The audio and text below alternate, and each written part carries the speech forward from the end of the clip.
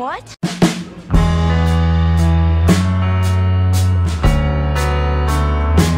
Hello everybody, I am TheRookieCritic, and today I'm going to be doing a walkthrough on how to live stream using Google Hangouts. So first of all, you need to go to your YouTube channel, which I've done here, and you go on the top right icon at the top right of the screen, and you click it, and you go to My Channel. And then you go right to the Creator Studio button right here on the right side of the screen as well. Once you're in the Creator Studio, you'll see quite a bit of things right here, but you just need to direct your attention to the left side of the screen under the Creative Studio mark, and then you'll go under Video Manager, which is what you should already be at if you just go straight from My Channel to Creator Studio, and then you've got an option for live streaming, so click Livestream. And then right here, it'll give you a lot of stuff on this screen, but don't worry about it. There's a lot of stuff on here that just you don't really need to do. These are for other methods of live streaming, but I'm just showing you how to live stream using Google Hangouts. Now, if you wanted to change a thumbnail to whatever your video is going to be and what you want it to show if you're waiting and if you scheduled it already, then you could change your thumbnail right here. When you click that, it'll open up files for you to choose from on your computer, which if you wanted to make a custom thumbnail, which is what people will click on when they see your video, you can make that and then upload it here, and then people will see that when they see your video. But then your next step in the live streaming is to go over to the left again, right under the live streaming. It gives you three options. It says Stream Now, Events, or Camera. Now camera is a different way to live stream, which is pretty simple, but that's for a different video. Right now we'll just click Events. Now I already have an event already created here, but we're just going to ignore that for the moment. If this is your first time setting up a live stream, then this area will be blank. So you would go to the right side of the screen where it says New Live Event. And then this page gives you some options to fill out some basic info. So of course, if you wanted to title your live stream, you could just say how to make I'm not the best typer. Make a live stream. And it gives you the options to schedule when you want to do it. You can pick any day of the month. You can schedule it months from now if you would like. And sometimes when you're doing this, just make sure that you have it set to the proper day, because sometimes when you click it, it will say that it's changed, but then when you go out of it, it might not have changed. So if you do it twice, though, it seems to always work. And then it gives you the time to change what time it is, 12 a.m. to 12 p.m., whatever you want. If you wanted to add an end time, you also have that option. If you don't want to stream for more than 1 hour or 2 hours, then it will cut you off if you add the end time. But otherwise, the live streaming will allow you to go for at most 8 hours. And then you have some options to put in your description of your links if you want. If you have guests on your channel, then you can link them here, or if you're talking about a certain topic, this is the best place to put the links to those so that people that are watching the video can click on them as well and follow along with you. And then this section down here is for putting in your tags. Now tags allow people to find your videos easier. They come up under the words that are searched under them and are just a little easier way for people to find your video. And then what the next important part is to go over to the right side of the screen and make sure that it is set to public. If it's set to private or anything else, then it will not go live directly. And make sure that the quick using Google Hangouts on air is on, because otherwise if you have the custom one on, that's for some of the more complicated ways to stream, which, I mean, I say they're complicated because I haven't done them. Maybe they're easy, but for the average person, I would say that the Google Hangouts is a simpler route. So make sure that the quick time is highlighted, and then you'll have the option to either go live now, because I didn't set the time for later, I set it for right now, and if you set the time, then it will say create event. And that's what you would click. And since I already made my thing, I'm just going to show you the page that it would show right away after you clicked this button. So pretend I clicked it.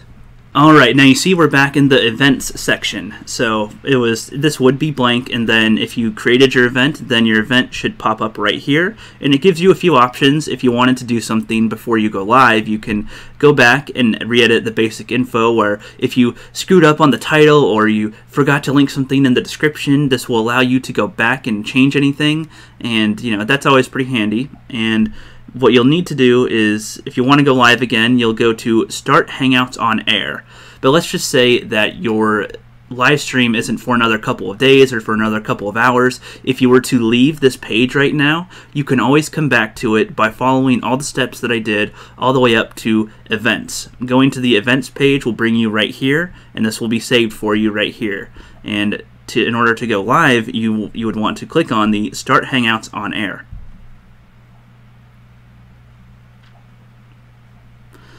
Your camera will pop up, obviously, and right here in the top center of the screen, you have the option to turn that camera off, which is what I'm going to do because I don't like the quality of this camera right now.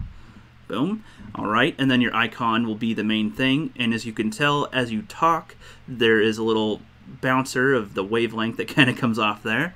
And all right, now we are on to the important part of the live streaming section. Now that we're here in the Google Hangouts room, this is where you can start prepping for your live stream before you go live. But before we actually go live, I'm going to walk you through this layout here right now. So in the top right corner, you'll see that we are off air. If it says that we're on air, then we're live. But that should never happen as long as you do not click the Start Broadcast button that's located on the bottom center of the screen. And of course, in the top center, you have the options of, there's a little person with a plus sign that allows you to invite people. There's a picture of a microphone, which when that is highlighted means that your microphone is muted. Just like how my camera is muted right now, if I turn it back on, then the camera will be back on me right now, but I am a little shy at the moment, so no. And then right here you can adjust your bandwidth, and then right here you have some settings to adjust. If you have a different microphone that you use or you have a different camera, then you can choose which microphone or camera you want it to do. And also, I forgot to mention, if this is your first time using Google Hangouts like this, then your computer might ask you to allow it to access the microphone and camera, and of course you would allow it to, or you can choose from there which microphone or camera to select, because some people use a Logitech camera or a different type of microphone. If they have a Blue Yeti microphone but they want to use a Snowball, then you have the ability to switch that out. And then over on the left side is where you have the main controls. So right here you have the control room, then you have the cameraman, and the screen share function, and the group chat. I'm going to invite a person in here in a little bit to help go over what some of those do so you can see it yourself. But I'm going to show you at the moment that if you wanted to do your settings with the control room, a little section pops up on the right side called the control room, and if I had other guests with me right now, then they would all lay down right here. Now, the maximum amount of guests that you can have in a live stream on Google Hangouts is 9 guests. So including yourself, that is 10 total people. And it gives you the option to control what these other people do. So you are the main host.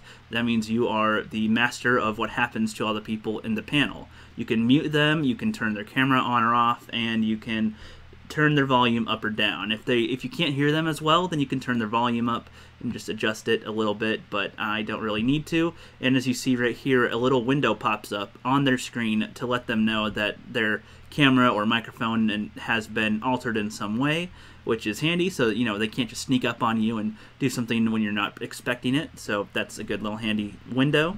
Alright, so let's go back over to the section over here. Let's click on the cameraman. That is an option that I never use personally because I don't need to have any default functions. I have all of my broadcast settings set to no because if these were selected on, then immediately when I invite people, they would be muted or they would have the video shut off so their camera doesn't work.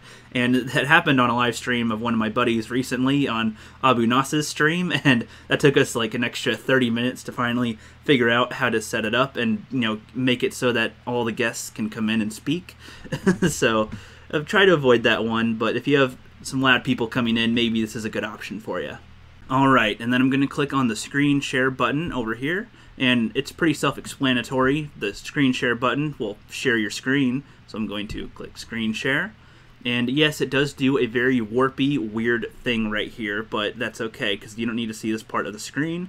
I'm going to go back to where I was on the internet. So, okay, now people would be able to see my screen. Anything on your screen, people would be able to see. So if you have something super private, make sure that you do not show that. Make sure that's hidden away or something so that people don't see it. But if you have like an article on the internet that you wanted to read, or some type of picture you wanted to show, an image or a video, you can show it there. But when you are the host, your audio from your video that you're showing will not come through. So if you have a YouTube video that you wanted to show everybody while you are live streaming, it will not play the audio. Sometimes if you are a guest though, then your audio will come through. But that's for in a little bit. And also you have the option to stop screen sharing at the very bottom of the screen. So as soon as I click the stop sharing, then nobody will see my screen anymore and it will just be back to normal. So let's go back to the window, and here we are. Now we're back to normal, and I'm going to invite a person in here before we actually go live. We are going to go live during this video, yes. I'm hoping that my recorder is still working and I'm not wasting all of our time. Okay, it seems to still be going, and hopefully the microphone will work while I'm doing this.